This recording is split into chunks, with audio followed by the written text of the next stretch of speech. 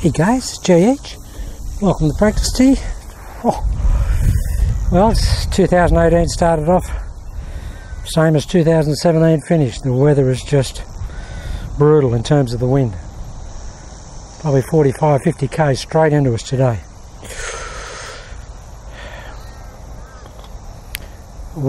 What it does, guys, obviously is it's a great tester for your swing, and of course channel lock holds up unbelievably well under the conditions. Okay guys, a couple of things today. First off, I just want to explain for one of the guys on the channel. Is it Eric Osberg? Eric asked about and guys, just ask questions if you want, I'm happy to answer them. He wasn't quite sure about, you know, what the smear was. Well guys, the feeling is that the smear is that. That's the feeling of it. It's not quite as pronounced as that in actuality, but you need to feel that. You need to feel that to counteract the club face wanting to stay open in the downswing. You've got to feel like you're smearing it square to closed. You want to feel at impact that it's a little bit shut like that. Post impact that it's more shut or smeared down. But in actual fact it's not. I mean a proper release is straight line.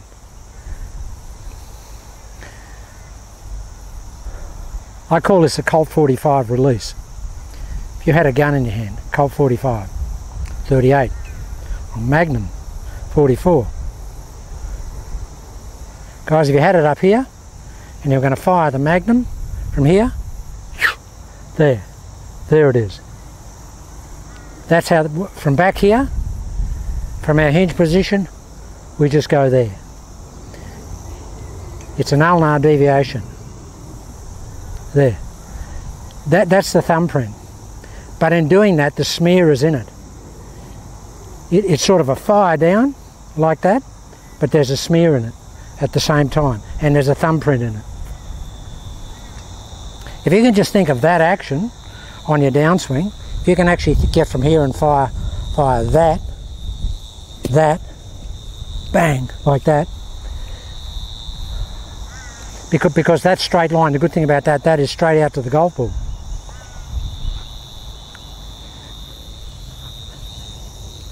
So the smear, whereas it feels like that, in actuality it'll be, what I feel guys is I feel to keep the integrity and the club contained coming into impact, and this is really technical stuff, and I didn't want to sort of, you know, burden you guys with super technicalities of feel. But what I do is, as I come in, my lead hand, believe it or not, actually smears this way as a feeling. It smears this way, it goes clockwise against an anti-clockwise trail hand. And what happens guys, because I get that pressure doing this, it contains the golf club. The golf club can't get away. That's the lock-in containment mechanism. It just cannot get away from there because the forces are doing this. So the Y is maintained. That's the great thing about it. It's that sort of pressure. But that's what I do. Now that's a very, that's a very, you know, high level technical, anatomical, biomechanical process. There's no question in my mind that Hogan did that. And that's how he got that amazing integrity coming down.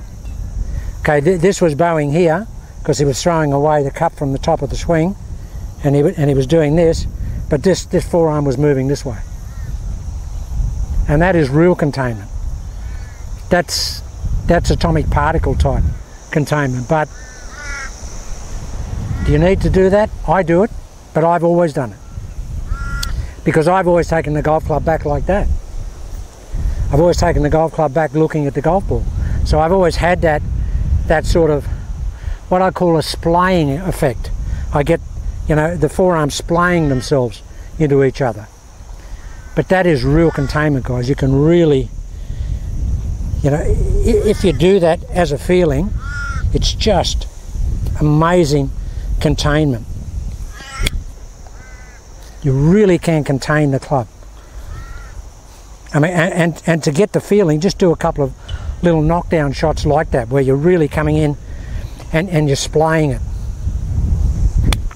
like that. See how that's there? That's really is.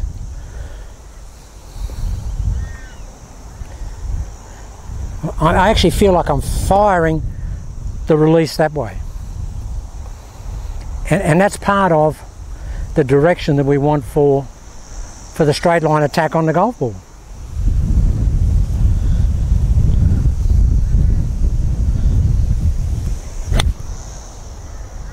See guys, it's still here. And as Bill Phillips, an MMI Golf, said on his website, you'll know when you've contained the club when it doesn't get outside that lead forearm. You'll know you've got it contained when you finish your golf swing and it's still in line with that lead forearm. So for Eric, yeah, the smear is not sort of a rolling smear, it's sort of a pressure down smear. More a squash than a smear, really. Probably a squash. Steve Elkington talks about a squash action. Martin Ayres talks about squashing it. And if you had a sort of a, you know, peeled orange, you just wanted to squash it. Okay, you've got to turn your hand a little bit to do that. And that's the intention. Because that just squares up that club face that's wanting to get away most of the time in the downswing. Because golf clubs are designed like that, guys. Golf clubs are designed to do that. Believe it or not. People say, play with the instrument the way it's designed. If you played with it the way it's designed, you'd never hit the ball on the golf course, because it's designed to do that. That's what it's the worst designed bit of gear in the world. It's designed to do that. Now, if it was designed to stay there and perfectly balanced, it'd be fantastic. So you never want to play with the way the club's designed or the tool's designed, because that's the way it's designed. It's designed to come open. So you have to counteract that force. And guys, that's why for me, from the top of the swing, I get it going early. I'm always trying to shut the club down as a feeling from the top of the swing. I'm really trying to trap it early. When I get it here, I actually feel like that, which is that ice cream scoop or Bill Phillips's, you know, cheese slice. I feel that. I feel that happening there. Because I know if I don't do that, that the club face will stay open when I hit it. So I get it going really, really early. See guys, it's still here. There. But the feeling is, the club's going there. Toe down. Yeah. Very much toe down. Absolutely. If you want to think toe down, hit it with toe down, because it does feel like toe down. When you do it correctly, it feels like that. Really feels like toe down.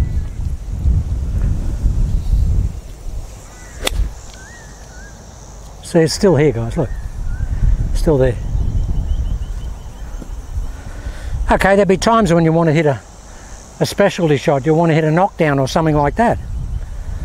Well, you wouldn't be doing that. You'd be getting the club over here. Although I don't. I actually roll it like that. I still keep it in line. We're not talking about shot making here, but if I want to hit a knockdown shot into this wind, I don't do it like that. I don't slap it over there. I do it like that. Now that's gone very low and very straight. Because the problem you have, if you roll slap it, and you get the slightest bit outside, and you get a bit over slappy, then the ball's going to go left to left. I mean, if I want to hit it around a corner, I mean, if I want to really hit a snap trap shot around a corner, that's precisely what I do.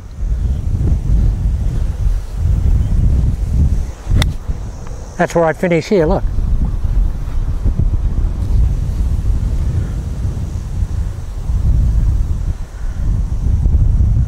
But that's shot making, guys. We don't want to go there. So anyway, I hope I've cleared up that smear. The smear is that. And the more you actually squash, if you can actually try and squash, as you come in, just think you're going to squash an orange. And because the wind is the way it is, guys, I've had to come over here and hide behind the bushes because it blows the camera over today.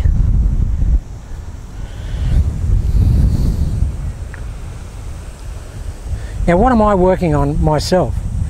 I'm working on the ready code, the pause ready code, and also another thing, guys, that I'm working on is I want to feel in the backswing that the club actually does that. It just tips itself down before I start the downswing. If I can get that, I really time it and I really hammer it. It's actually probably a little bit of a drop load. That'll always be relative to, you know, how you're holding the club, how much in the fingers you hold it. If you hold it in the palm, that won't happen. But if you're someone that holds it in the roots of the fingers and you've got that nice finger grip on it, you can do that. So, yeah, I'm working on a little bit of pause, a little bit of the Pepsi swing. And Bill Phillips was talking about, see guys, these are just revision tapes for you now. And just, oh, hang on. Wow. Wind is so strong it blows everything over. I've got the camera hiding under a tree there. I hope it doesn't blow it over. Probably 60 k's now. I guess that's why I'm a good wind player. Yeah, Bill Phillips was saying, and it's taken Bill probably up until now. This is not easy, guys. Channel lock's different from any other golf swing, and of course the setup is so different. I mean, but Bill is saying now, and he understands now, that you have to have this alignment here so you can take it back here. We don't want any of this. We want to have a straight line situation. So basically trying to get the shaft, you know, perpendicular, get some arch in the wrist, and try and get the club in line with the trail arm. I don't get it totally in line with the trail arm. I get a little bit of angle on it. But, you know, really, you've got to be here. Now, no other golf swing in the world sets up like this, guys. And you'll know you're doing channel lock when you look like that. If you don't look like that, you're not really doing channel lock. And you don't have to do channel lock perfect. You know, 10 out of 10. You can do channel lock variation, 6 or 7 out of 10. As long as we get the basic tenets and the premise of the golf swing, which is swinging beside ourselves with our shoulders closed. As long as we can do that,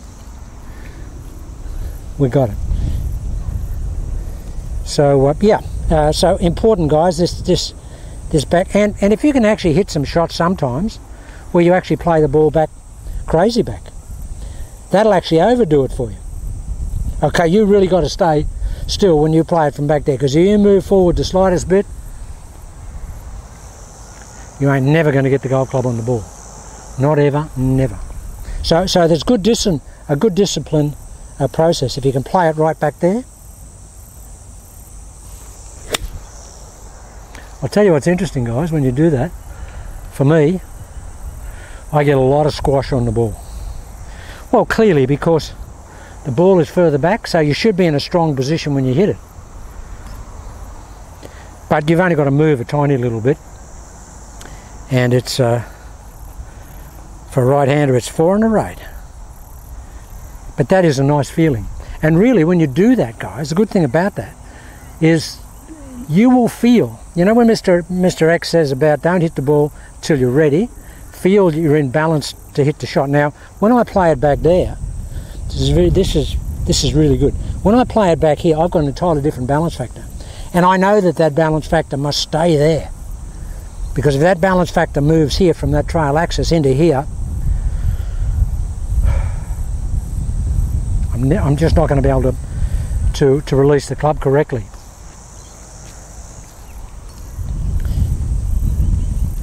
Yeah, so play a couple from back there.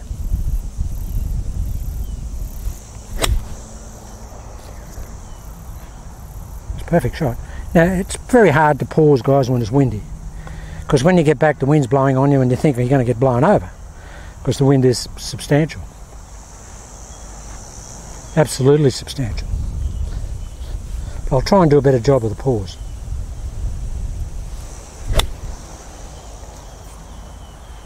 There's actually no pause there.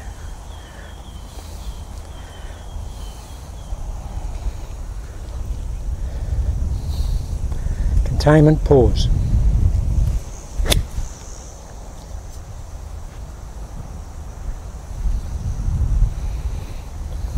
What happens sometimes when I do get a bit of pause, I get a lot of download, and I get a lot of jam on it, a lot of jam on the shot. Because I'm a sweeper, I don't try and squeeze the ball into the ground, but sometimes with these softer shafts, when I pause, I get a lot of squeeze. I like to hit it like that. I just like to sweep it.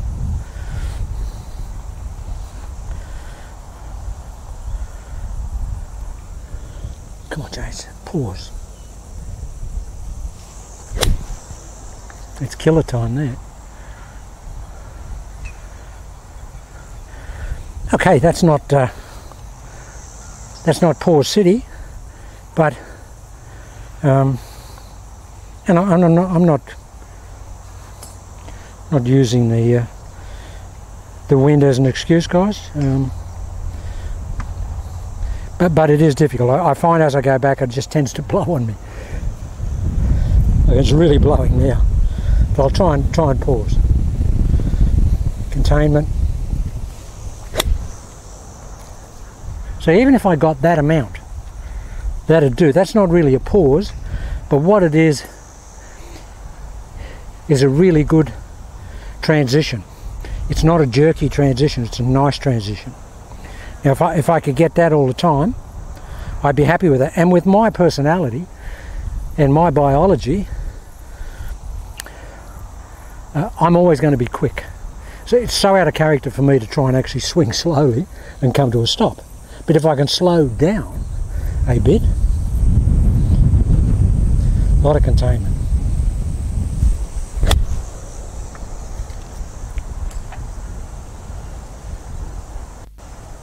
And the great thing about channel lock, guys, is in the wind is you don't get a lot of side spin on the shot. So the wind really has no effect on it.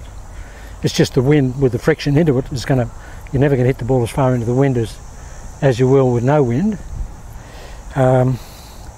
But you don't get side spin, so you don't get like it's coming straight into us here and cross.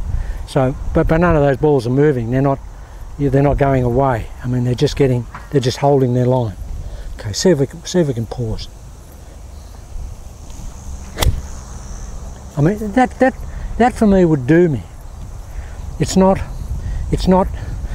You couldn't, in the dictionary, there would never be a video of that swing. Well, why would you put a video in a dictionary, you idiot? But you know what I mean, guys. I mean, a pause is a pause. Pause means you come to a stop.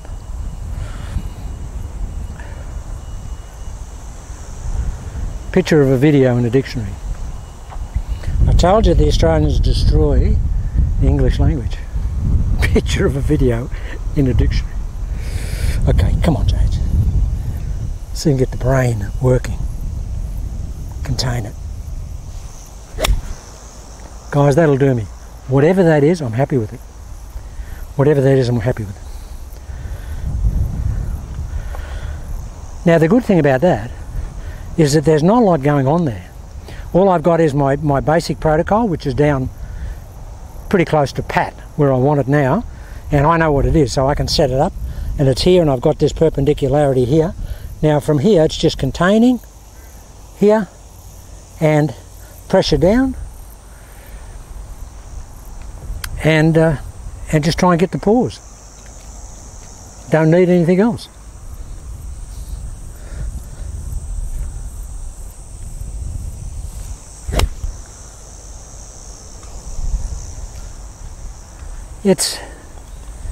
You'll never hit the ball crooked, guys. You won't hit the ball crooked with channel lock.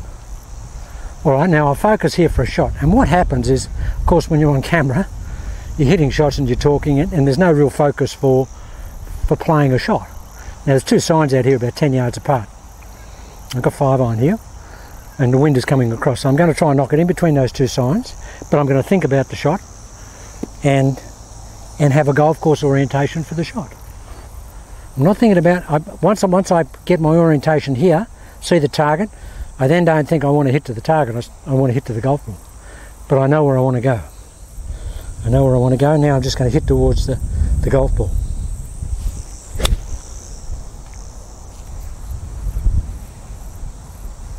Now there it is, guys, right between the signs. Now that swing's abbreviated, and all the swings today will be abbreviated because it's windy and it's just blowing on me. But that's right between those two signs because I had golf course orientation. And my whole process, guys, I see the target, I know where it is, and the target actually conditions and produces my stance. There. It does all that, and that all happens, and then after I'm in that position, the stance, I just think of the golf ball. I think about anything else. I think about the target, I think about the golf ball. Now someone asked me, or mentioned that, you know, on short shots when I'm pitching, my feet are open, and asked me, Jay, do you open your feet more? Guys, I have no idea what I do with my feet. I only use my feet for balance. I'm not conscious of them being open or closed. Wherever they are, they are. But I always have this aspect of my golf swing. I'm always starting from here, and then my feet, my foot or foot line just comes up for balance.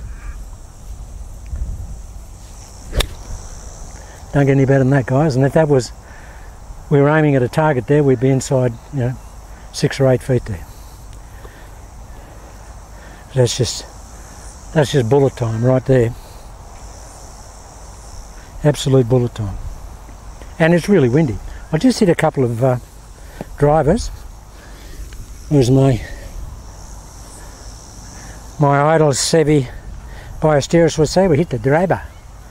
And we'll hit some shots with the driver. And Seve was unbelievable. Nobody had the charisma that Seve had. Nobody. Nobody.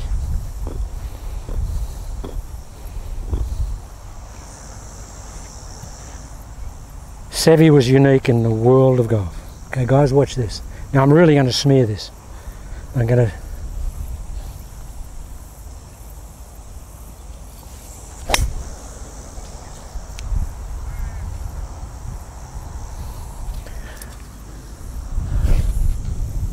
I mean, that's a fantastic shot into the wind. Okay, smooth it, Chase. Come on, contain it.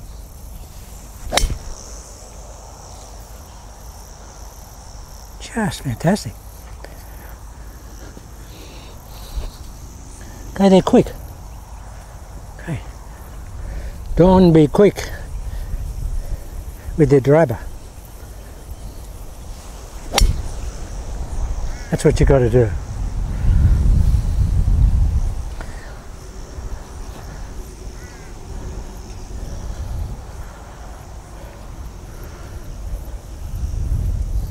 Contain it.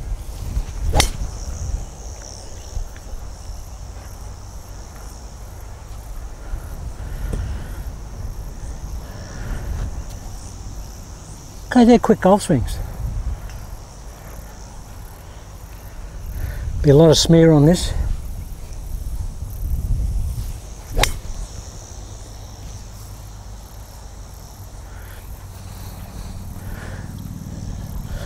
Okay. I'm going to swing. I'm going to pause.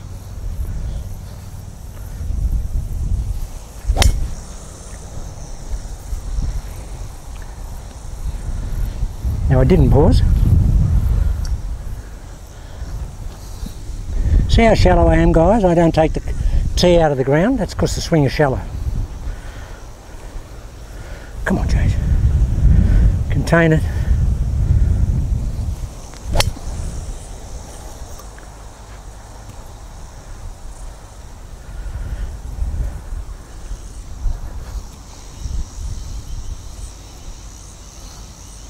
Yeah, they're machine gun. Like, but every one of those is between those signs.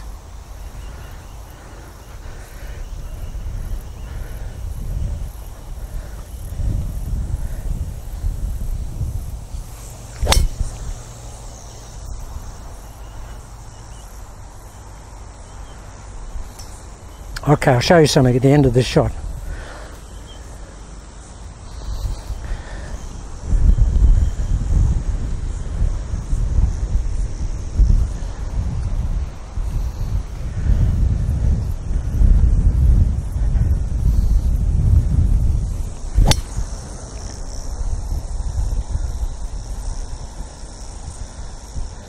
Club's still here.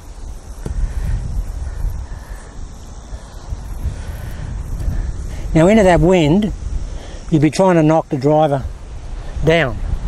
And so you'd be tending to do that. But I don't, I do that. So you probably saw that little Zorro type act. I actually do that. When I want to knock it down, I just go here. I don't...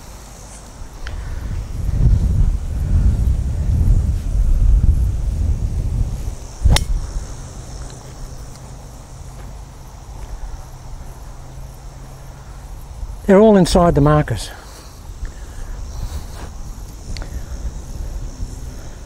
And guys, you really do save on teas.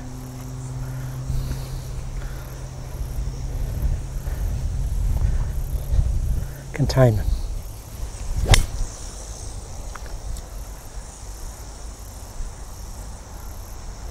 Okay, they're quick swings, but the wind is really... It's just so hard to swing slow in the wind. Okay, there's no wind, Joe. Tell yourself there's no wind. That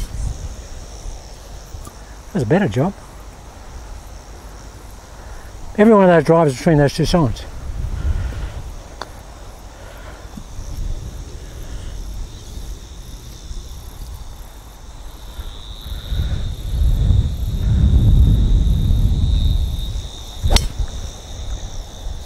That's a bullet. Wow, is that a bullet?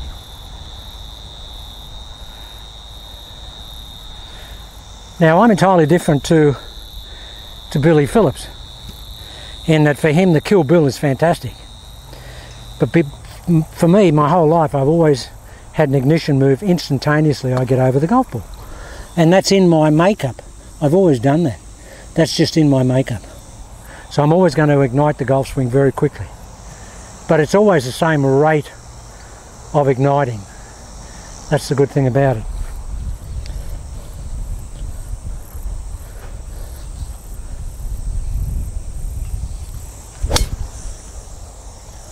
Hammer time right there. I can have a little bit more smear. And what's happening is I'm firing my weight down my right side today, and I'm getting a lot of drive out of the ground as a result of this. So that's why that trail foot's driving, but it's driving at impact and then it's releasing. I'll just keep it down a little bit.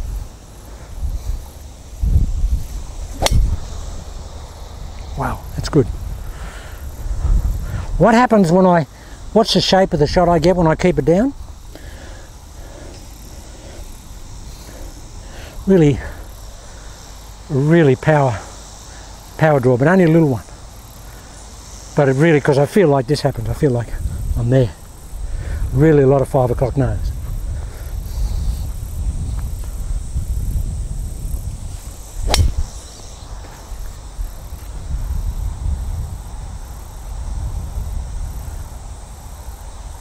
Every one of those shots on the fairway. I mean, every one. And we've still got the same tee. My last shot. As soon as you say, still got the same tee, you'll probably knock the tee out. Okay? Smooth it, Jay, smooth. What did I tell you? That's a great shot. But see, you knocked the tee out. As soon as you think about the tee. Okay guys, there's just a couple of bits and pieces today that might help you. Yeah, very tough to practice in the wind like this. Where I'm at the camera blowing over and everything else. But just a couple of points there. Remember, you can actually fire it.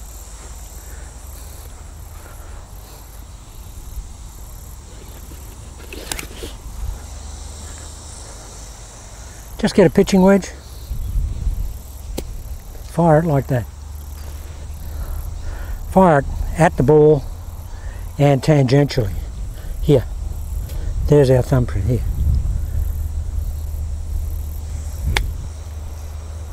There it is. See there? That's the way to learn it, guys. That's the way to learn firing. Now that's that. I'm really trying to fingerprint that ball or thumbprint that ball.